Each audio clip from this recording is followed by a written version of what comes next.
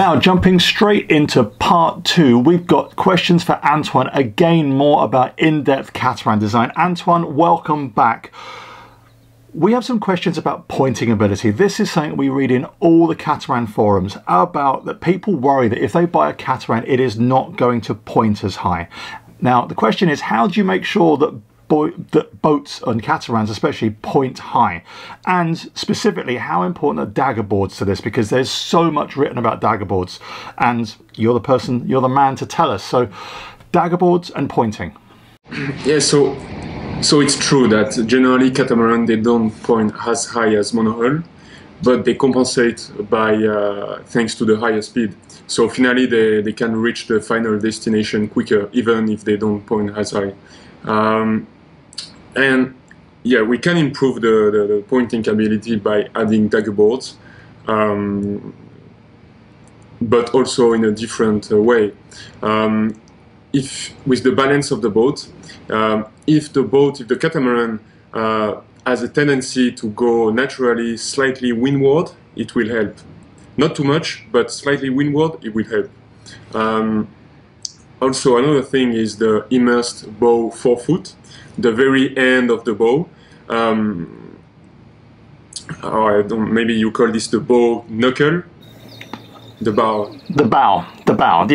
Basically, the angle between the bow and going up to the stem head fitting on a monohull. So this participates to the anti-drift plan. If the bow stay immersed, especially while the Catamaran is hobby horsing, it's better. It will help for your pointing ability. Also, you have the hull shape. If it's a U, like a hull shape in like a U shape, from the bow to the transom, you will have a vertical plane that will go. Yeah. Stop leeway. The Catamaran is more on a rail. Okay, so let me just see if I've understood this. So basically what you're trying to do is stop leeway and get the boat tracking in a straight line. Now, obviously people understand that that is Daggerboards will help that. But the two things that you've addressed now, number one is the point at which the bow, the bow meets the hull, so what is called the bow knuckle. And basically, as long as that is in the water, that is providing the tracking because it's actually sat in the water. But if the boat is kind of hobby horsing up and down, because that part of the boat is not immersed in the water, you get more leeway. That's correct. That makes a lot of sense, actually. In the same way that if you're trying to slice butter and you don't have, or trying to saw a piece of wood and you don't have the tip in the material, it goes all over the place. So you need to define your track, whether it's butter or Catamarans. That's correct. Correct. Totally correct. Okay, perfect. And the second thing that I believe that you've just said is that if we take two examples of leeway, now we're talking about the cross section of hull here. If you have arbitrarily a perfect semicircle in cross-section compared to, say, something which is flat-sided but yet has a circle, a curve at the bottom. Those high sides and the angle, having sides that go more straight up and down stops leeway because literally it's the resistance of water laterally. So when you're designing Catamaran hull shape, you are looking at the angle of the top sides to the water and making sure there's less curve in there. That's correct, yeah? That's correct. Yeah, that's right. Perfect. So those two things, that's really interesting. So, we've talked about things like this before, but yeah, it's interesting that these small points, and again, I think I really do want to reiterate here that at this time, you do need to look and have this information when you're looking at the cross-section of a boat that you intend to buy. So if you're looking at a hull design, I mean, we've already discussed in part 1, and if you haven't seen part 1 of this technical series, the link is up here, that there is so much in looking at the cross-section of a boat, which any manufacturer will be able to give you.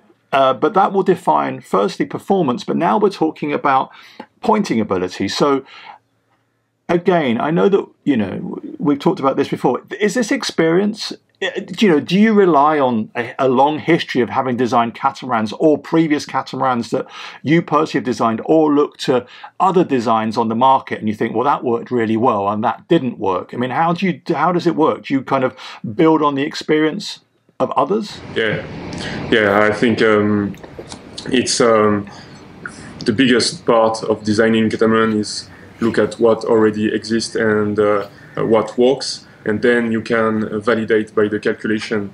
I think there is no naval architect that start only with the numbers. It's a really empirical. So basically, would you say it's more art or more science to designing this? You're French, so you're going to say art, aren't you? I know it's going to be the French flair for design. Surely this is where it comes, yeah? Yeah, maybe 60% art and 40% science.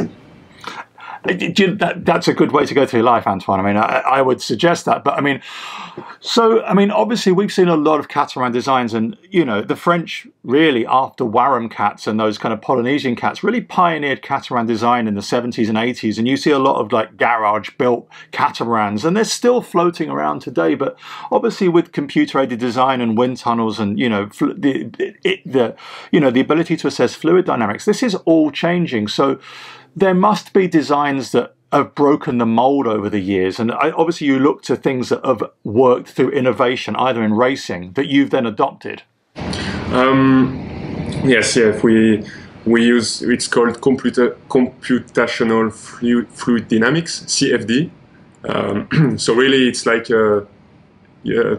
towing a boat on your computer, but you don't have to build the model and make a lot of tests. So that's the 40% science. You kind of use a fluid dynamic program to kind of work out the forces laterally, and to gain maybe 10-20%. Perfect. And one thing you mentioned before is that pointing capability is defined by speed. Now that does apply with monohulls. The faster you're going, the easier it is to track through the water. So can you just explain that with regard to catamarans? Yeah. So really, either a daggerboard or a mini keel, they have to have a flow speed to work efficiently. Because an interesting things to know is when the speed increased by 2, the load, the force, the lift increased by 4. So a coefficient of 2. The coefficient of 2. That's the formula of the lift.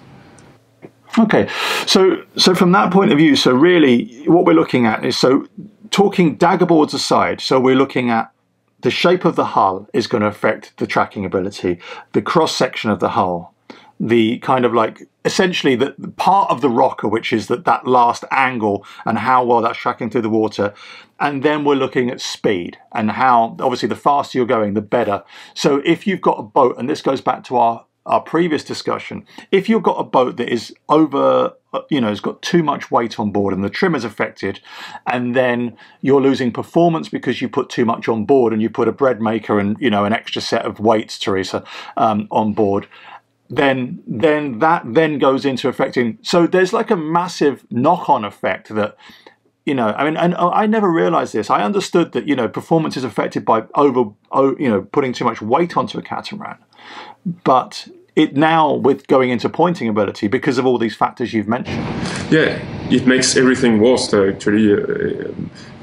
Performance, pointing ability. And one more thing for the pointing ability is the balance. People really should go try the boat and see how is the balance, because some catamarans are designed with it's not well balanced, and if it's not well balanced, the pointing ability can be really bad. Okay, can you define balance for me? So the balance is the capacity to how can I say, to go straight. If you put the steering in the axis, if the boat has naturally go windward, Okay, so yeah, so like when you balance a sail plan, so yeah, so if the boat feels balanced in its, okay, yeah, so same as you balance sails, so the boat feels balanced while you're sailing. Yeah, exactly. And so you can calculate this. It's between the center of effort of the sail, of the whole sail plan, and the center of effort of the cumulated projected surface area of your hull and daggerboard or keel under the waterline. So under the water. So yeah, so it's basically it's yeah the balance between, you know, area above the water and below the water, and making sure those work in harmony. Yeah. Okay, now this is going to be probably something which is going to explode the internet, and we're going to talk about daggerboards, because there is so much written about daggerboards and how they are the savior of catamaran sailing. But the 1370 is not going to have daggerboards. It's going to have mini keels. So I want you to give us a broad overview of daggerboards, and then we'll dive into parts of that afterwards. So yeah, the pro of the daggerboard. So first, they improve the maneuverability and the rudder reactivity, because the cat is on pivot point. So it does help your rudder reactivity. The daggerboard can be lifted to reduce the drag at high speed or downwind. You can get closer to the shore, but the whole system is heavier, and it tends to more maintenance. Yeah, so daggerboards lift, so they reduce, you can lift them up to reduce drag, and then there's obviously a discussion about, you know, is that in heavy seas, on beam seas, easier and stops the boat tripping up itself? But then obviously there's the cost of construction, there's the weight, there's the maintenance, and then there's the additional expense in building a boat with that system in place. So daggerboard boat to non-daggerboard boat, we are still talking pointing ability. Yeah. Of course. So we're talking, say we're talking a boat, if you can build a boat which is identical, but one's got daggerboards and one's got mini keels, what are we going to talk about pointing ability? Let's talk about the 1370. If you took the 1370 and put daggerboards on it, how much higher would it point? It can be from 5 to 15%, 50 degrees, 5 to 15 degrees more. Yeah. Okay, so and that depends. Okay, so basically, so the daggerboards do definitely give a much higher pointing ability. But is that pointing ability in a performance catamaran going to be comparable to a monohull? Because this is what we were saying when we chartered in Thailand.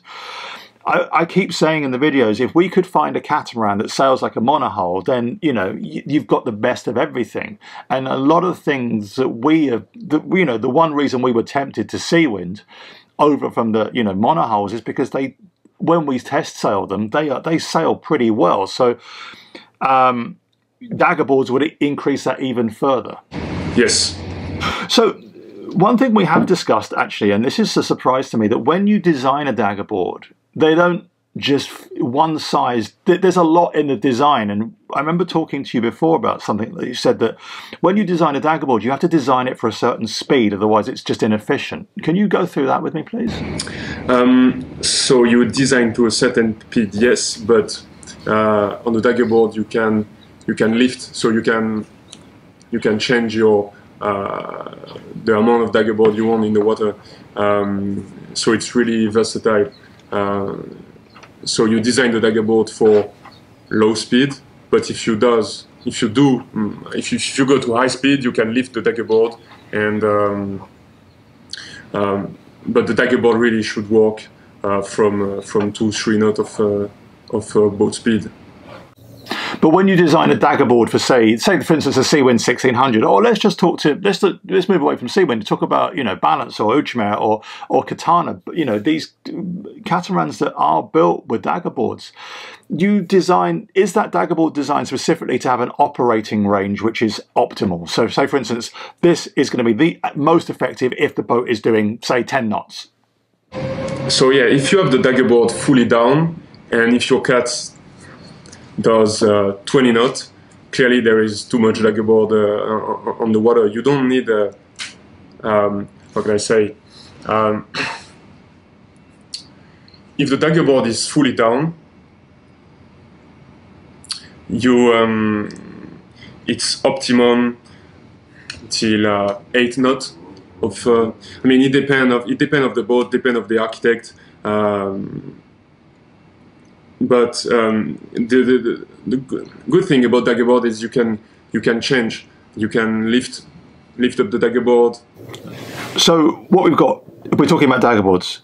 So the cons to daggerboards, it's heavier, it adds maintenance, there's an expense, but you know what you do get from this is that the boat point's higher.